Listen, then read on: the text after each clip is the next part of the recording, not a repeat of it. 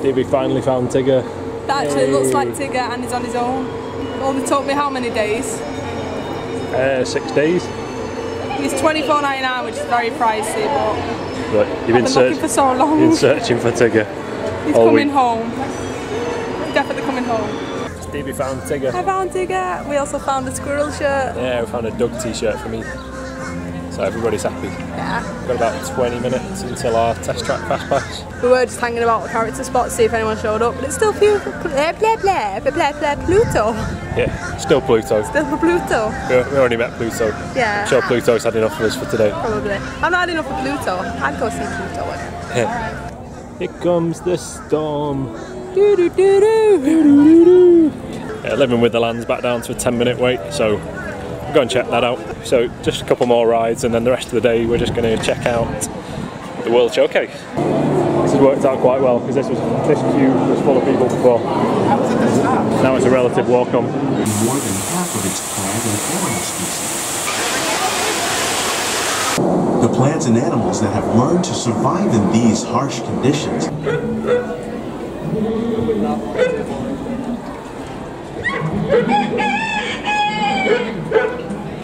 Just ahead. Welcome to our living laboratories, where scientists from Epcot and the U.S. Department of Agriculture are exploring innovative ways to produce bountiful harvests now and into the future. These are just a few of the edible plants that have been an important source of nutrition for people living in the tropics. One day, many of these lesser-known tropical plants may be as important as the bananas growing on both sides of the boat. Globally, tilapia, bass, and catfish water in the tanks. As a result, we're able to save is an important goal of research traditional growing methods. Living with the Land was alright. Little educational boat tour there, learning about different modern techniques. It was nice. It was interesting. It took me back to my geography A-levels. But I would have been gutted if we'd waited 40 minutes for it, or half an hour. Yeah, I'm glad it was a walk-on. Yeah. I wouldn't have been happy if I'd queued half an hour for that. But it was nice, it was interesting, I enjoyed it, and also if you're really, really into it, you can do like a behind the scenes tour, it's called. Yeah, go and learn more and actually go into the greenhouses. Yeah, it's the desk next to Soaring as you go in. Yeah. And take you around the greenhouses and talk you through the different ways that they are growing things sustainably. Yeah, so that's pretty good. If you're into that sort of thing, or you just want a break from the park, it sounds like a nice thing to do. It's just because we're here for such a limited time, we're trying to do stuff that we really, really want to do first. It is now time for our test track fast pass. So we're going to head over there and go and do that. Yeah. Just drumming on some bins.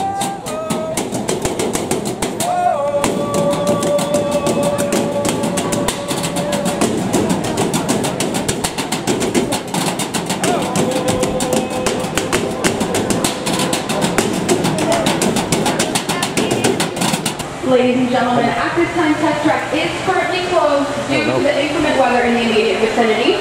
So here's a question: why does it smell like eggs around the test track? Like a really strong smell of eggs. Yeah, what's that all about? Tell us, YouTube. You know. Really odd. Test track is closed at the moment. So due to the weather. Yeah, apparently they'll honour our fast pass up until 9 PM tonight when the park closes. So. Yeah, it's just a case of waiting to see when it reopens, because I don't really want to walk off into the World Showcase and then have to come back here later.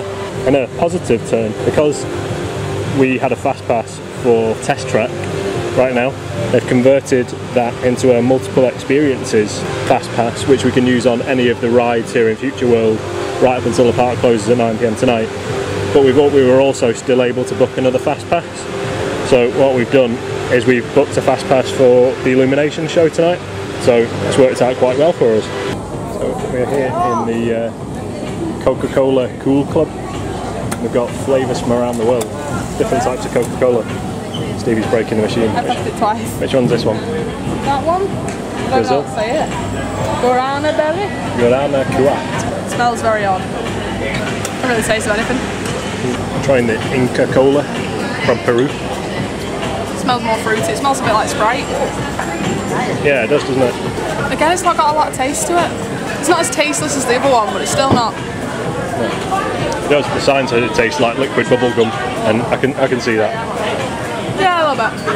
Some smarberry. I quite like that one. Yeah, it's kind of fruity. Like some Bibo from South Africa, and that's mango flavour, I think. I really like that. Not too keen on that one. I'm not a massive mango fan. That. I don't like mango much, but I don't think that's mango. Oh, maybe. What does it say? Orange, strawberry, peach. Fruit. Could be Peach. Yeah, it's probably peach. Peach flavour. I love that. I think that's really nice. It's Vegeta Beta. I don't know how I'm going to be with this one. This one's a still one. Yeah, I'm not. Yeah, your face looks like mine. It's not awful, but I wouldn't buy it. No. Oh, yeah, Some Fanta Melon Frosty from Thailand. Yeah. Ooh, I like that one. It's like fizzy watermelon. Yeah, not too bad. Melon Frosty is the first Fanta that I've ever liked. I hate Fanta. Now you're about to try another Fanta. Pineapple. Fanta Pineapple. That one's okay. It's not a very strong taste of pineapple. No, more like soda water with a bit of a hint of pineapple. A bit bored of that one. Now finally we've got Beverly from Italy. It's a very strong licoricey taste, isn't it? What was that, Beverly? What was it? It was awful. I really like the Melon Frosty Fanta, which is Thailand. I wasn't massively keen on any of them. I wouldn't buy a bottle of any of them. I'd buy a bottle of that melon stuff, that's the only one I'd buy a bottle of. To go to Thailand. The rain stopped and it looks like they're about to reopen the test track, hopefully. So fingers crossed. The test track was great fun. I want to go on it again. That's definitely my favourite here. I think it's the only like thrill ride here. Yeah, the only thrill ride in Epcot. Our dinner reservations are in about an hour now anyway, so we need to start making our way the other way around the World Showcase towards Italy. Switch the GoPro now because it's raining and we need to walk around the World Showcase, and the other camera isn't waterproof. Interesting point to note, you can actually walk. There's a little path over there. There's a gift shop down there though. There's a gift shop. Yeah, there's a walkway that has a gift shop on it. Yeah, you can walk through there to the Boardwalk Resort, and also there's a lot of bars and restaurants on the boardwalk, and the other side is Hollywood Studios, so it is possible to walk from Epcot to Hollywood Studios if you felt the need to do that and you were park hopping on the day. Well, hopefully if we get time we will go down to the boardwalk at some point. We're in Italy now. It's looking very Italian, as you would expect. Pizza. Alright, Via Napoli. Garlic bread starter. How is it? Okay. It's okay. Only okay? Oh no. Our drinks just arrived. I've got the seasonal beer, which is La Rossa. Okay, a red ale, really tasty. Stevie's got a mimosa. Is that nice? Nah, yeah. It's like that drink that you have at Christmas. Oh, Bucks Fizz? Yeah. Nice one. Our pizza just arrived. I've got the Conte, and Stevie has created her own. Mine has spicy sausage, pepperoni, mushrooms, onions, and cherry tomato. Sounds good. We've got some desserts. Stevie's got a tiramisu. And I got these things. I've forgotten what they're called. They're basically deep fried cheese ball things with some whipped cream and chocolate sauce. This looks a lot nicer presentation wise on the menu. Yeah. It's just a slab. Slab on a plate. What does it taste like? It tastes pretty good actually. Just came out of Via Napoli. We're honest, pretty disappointed with the meal. Yeah, for the price. Yeah, the pizzas look really nice. To be fair, let me just say in advance, we were aware it was going to be very expensive. We knew it was going to be an expensive meal. Yeah, but I don't know, for how much it cost, it wasn't worth it in our opinion. I think to be honest, the main flavour of the pizza was just the base. We did just have pizzas, this isn't for the pasta or anything like that, we didn't try those.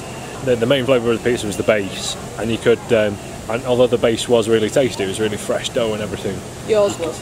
You Yeah, there wasn't like a really rich flavour. I was expecting like flavours to kind of jump off the pizza, and that didn't really happen. The camera lens is steamed up, by the way. Apologies, apologies, camera. It looks like we're in fog, but it's not. It's just our friendly Florida humidity just steaming the lens up.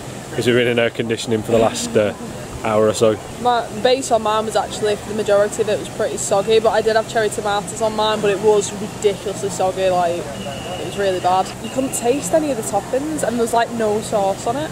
Yeah, there was barely any sauce, and then the toppings didn't really taste of much, to be honest. Pretty disappointing. The desserts tasted a little better. Yeah, my tiramisu was gorgeous. That's the only part of the meal that I really enjoyed, but it cost, would you say it cost the same as Be Our Guest? Yeah, or nearly the same. It was within a few dollars of costing the same as Be Our Guest, and it was nowhere near as good. And that's not taking theming into account, that's just the food. The food at Be Our Guest was phenomenal. Yeah, Be Our Guest, the food tasted really good, and there was all the theming of the Beast Castle, and the fact that the Beasts walk around and you go and meet the Beast afterwards. Yeah, that was worth it. That was just a pizza restaurant. And it just wasn't good. No. The service was great. The service was much better than even initially. Getting seated was so fast. It was miles better than Be Our Guest. And the server was really nice. His name was Nicolo. I'm not sure how to pronounce it, but he was lovely. Yeah. Can't fault the service at all. The guy serving us was really friendly. All the service, they were seated us really quickly and everything. Yeah, the food was a letdown. Exploring Germany. Caramel Kucha. Let's look in the German Christmas shop. Like these proper steins with little Santas on them. Woo! It's $135. Let's put that back and never speak of this again. In other expensive news, this little wooden reindeer is $26.99. It's a sparkly castle. This Dumbo here is $9,500. Whoa. There's a nice view over to Spaceship Earth over the lake over there.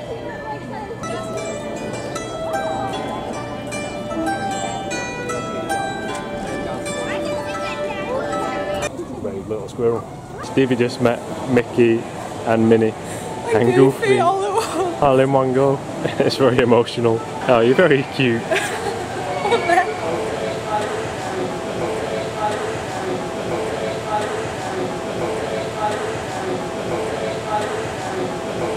In the viewing area now for IllumiNations Reflections of Earth.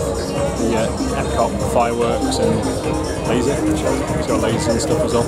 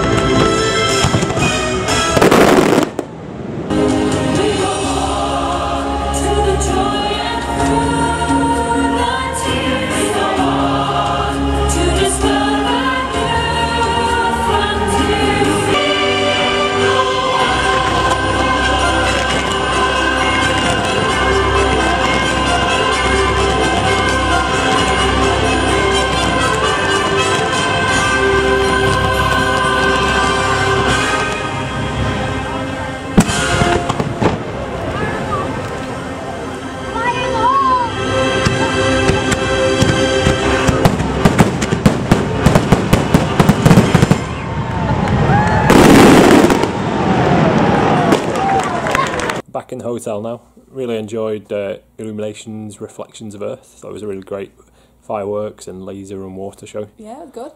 Definitely recommend going and seeing it. In terms of Epcot itself, we were talking on the way home, it's probably our least favourite of the Disney parks. Still good. So, yeah, it's no bad thing. I think it's just a credit to how good the parks are in general. I don't know, it doesn't feel like a theme park. It doesn't. It feels... I don't even know. It's more of an... I called it earlier today, I called it more of an experience than a theme park.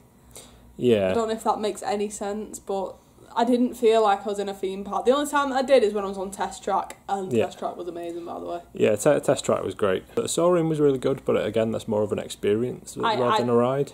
I enjoyed Soaring. That's the only motion simulator that's not made me ill. Yeah, so which is a bonus. Yeah.